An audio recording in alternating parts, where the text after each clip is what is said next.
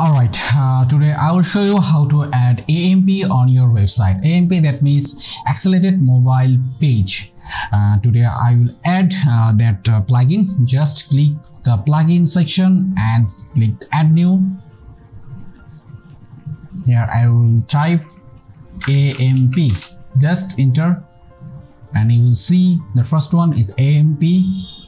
Click activate. Also install the AMP plugin on your website. You just see right side of this dashboard, click AMP.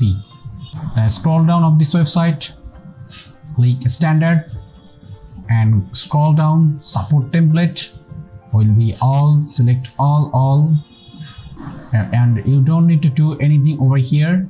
Analytics you don't need to do, also others. You just click the save. All done. This is our full video of AMP.